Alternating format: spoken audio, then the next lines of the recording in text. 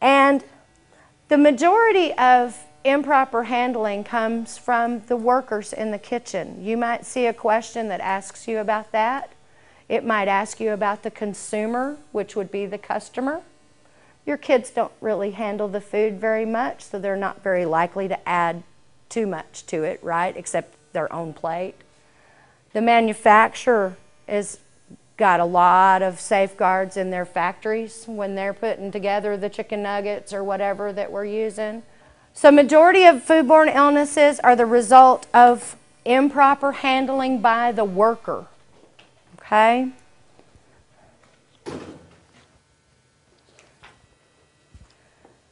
We deal with a lot of food that can be potentially hazardous. Milk and dairy products. Do you take your milk's little temperature when he comes in the morning? Check the milk box when you get there in the morning. Do you leave your milk in the milk box overnight? Okay.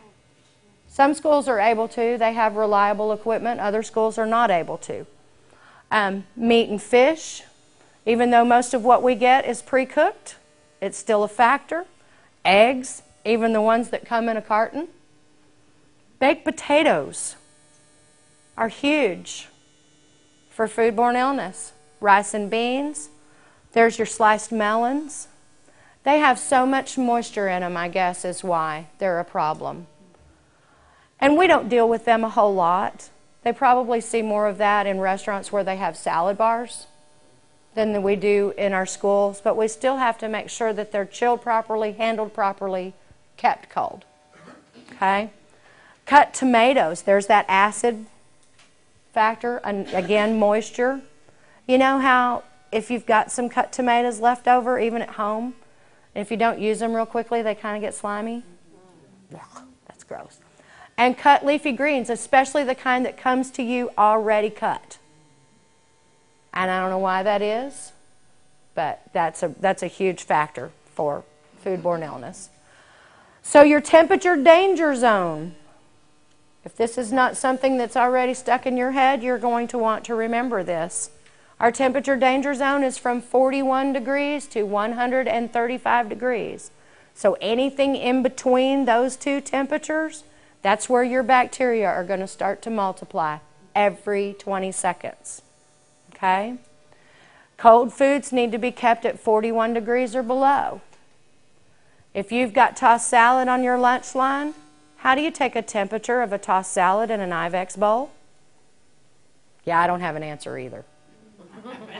You know, it's kind of hard to stuff a whole bunch of lettuce on your STEM thermometer and make it take a temperature. So what you've got to do with that is you've got to make sure that that lettuce is in your cooler.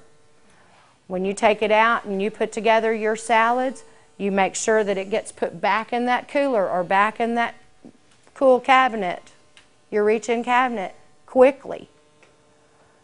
Don't put a whole pan of 35 out on your serving line.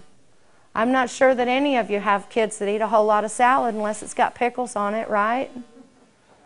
Use a half pan so that you're not leaving it sit out, because even with your frost plate, it may not be cold on the top. So, canned fruits, be sure you're putting your canned fruits in the cooler the night before so that they're already cold when you start to handle them, because the reach-ins are not going to get those down cold enough to stay cold. I prefer to eat mine cold anyway. I don't like it straight out of the can. It's kind of gross. So that's a good way to make sure you've got tomorrow's fruit too, is to get it from the storeroom and put it in the cooler overnight. Okay? 135 degrees is where your hot food needs to be. That's the lowest it can possibly go, is 135 degrees. When you cook food, you cook it hotter than that. Your warming cabinet is set hotter than that, but you fan that door all the time. So it's not going to stay at that temperature as well. So make sure that when you're cooking and in between the lines that you've got food that's hotter than 135 degrees. Does everybody know how to use a thermometer? Oh, good. I'm glad to hear that. I didn't hear a rousing yes, though. Make sure that you clean and sanitize it before you put it in the food. Does anybody still use the little cups of water and sanitizer and soapy water? Okay, good. One thing that the health inspector has told me lately is you don't want to leave the thermometer standing in the liquid. I know some of y'all have the little sleeve that the thermometer goes in, taped on the pipe on your table. That's a great idea. Put the little sleeve on the table so you take your thermometer out, put it in your liquid, put it back in when you're done. So it's not sitting in that liquid. Make sure that you're putting the stem into the center and the thickest part, especially like your bone-in chicken, your fried chicken that you're using. Be sure that you don't have your thermometer up against the bone because it's going to read a different temperature. Okay? Make sure you've got a couple of hamburgers or a couple of chicken fried steaks stacked up on each other so that you're getting a good reading. And it's not a bad idea to stick it in a different part just to make sure that you've got a good temperature. Okay? Be sure and write it down. What happens if you don't write it down? It didn't happen. That's right. And then be sure you clean and sanitize the thermometer before you stick it in the next food. And I know if you're responsible for checking everything on your serving line and the kids are coming in a half a minute, you're running like a crazy woman. Are your logs close by so you don't have to go look for them? You turn around and write it down. Got a pencil handy? Okay. If not, that might be something that you want to nicely suggest to your manager. Can we tie a pencil on a string and hang it on the wall or something? Because if you have to go look at it, the likelihood of it getting done is slim to none, right?